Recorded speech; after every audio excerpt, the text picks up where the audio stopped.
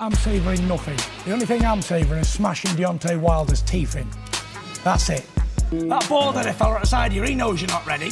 Whoever he is, all bald-head there. And I think you've got more chance of growing a full head of hair back than bald-head. You haven't been beating me. I believe he's a lemon and I'm going to squeeze him nice and hard. So why? 100%. So why it took so long? Listen, I'm going to make lemonade out of this. Why did it take so long? Why did it take so long? What's up, fight fans? It's your man 3K the Boss, aka Mr. Two Hands Up. You know what it is. All right, so Tyson Fury new trainer, Hill Steward, is saying that a knockout of Deontay Wilder is a part of the rematch plan.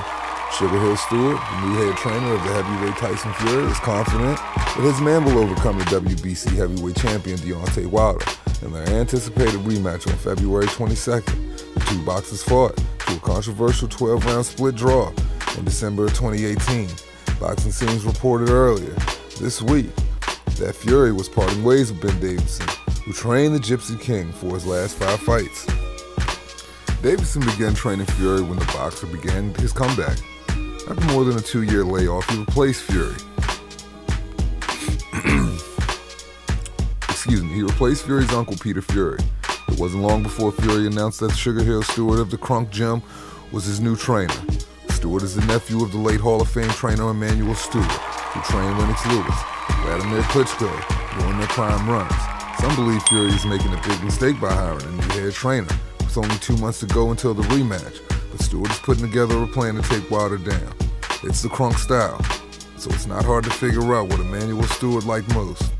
If you know that answer, you know the plan. Tyson spoke about it. It's so simple. You can miss it, Stewart told Sky. Both guys are big punchers, but Wilder is bigger. He's a beast of a puncher, but one punch changes a fight, and this is why the heavyweights are the big daddies of them all. A knockout. It's always a plan. It's always the plan. But why think anything less? He always wanted a trainer who was technical. He wants to be very technical. We will work on his technique. These are the characteristics he was looking for when he called me, and I fit the description. It's all happened so fast. Initially, he spoke to me about coming into camp. Then I heard that Ben Davison is gone, and that I'm the head trainer. Shut up. Look about it.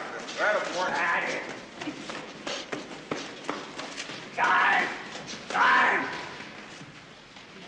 The hell, what do you want? How you feeling today?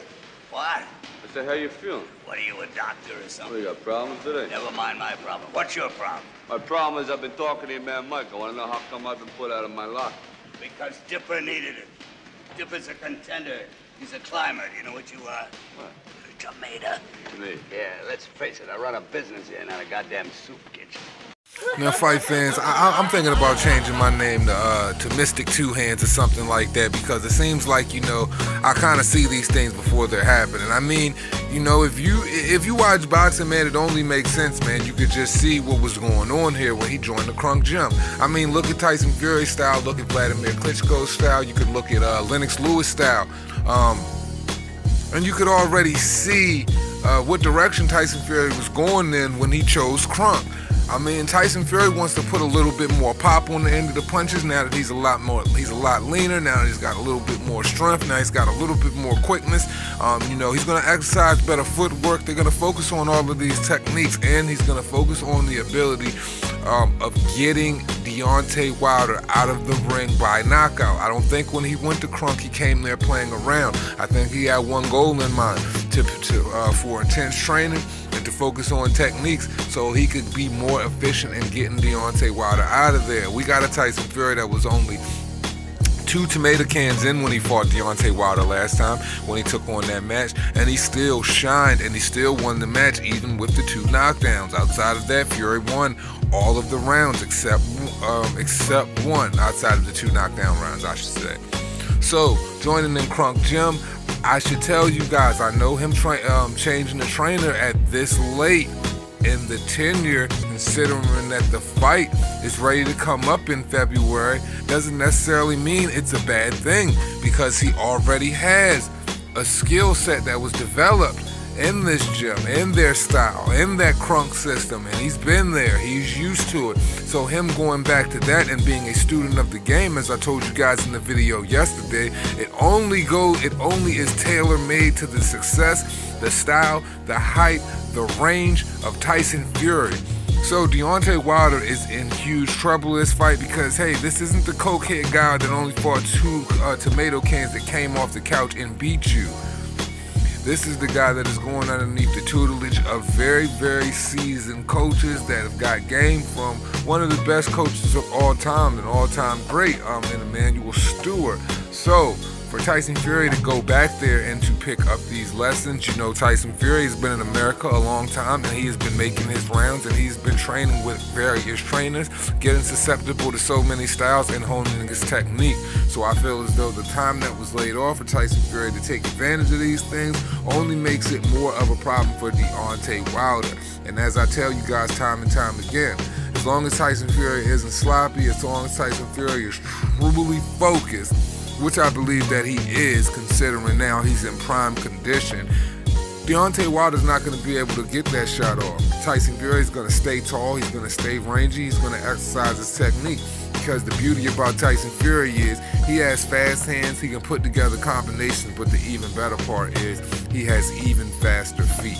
So Tyson Fury has a lot of advantages working against him, against Deontay Wilder. So fight fans, I'm not asking you to hang on to every word that I'm speaking. I'm not asking you to hang on to any words that I'm speaking. But if you're going to take in consideration what I'm saying while I'm here, it's way less of a learning curve than you think. And like I said, it wasn't like him and Ben Davison had this chemistry. It wasn't like him and Ben Davison worked on fights and they worked on certain techniques that could build Tyson Fury up. I mean, look at what Tyson Fury was fighting when he was with Ben Davison.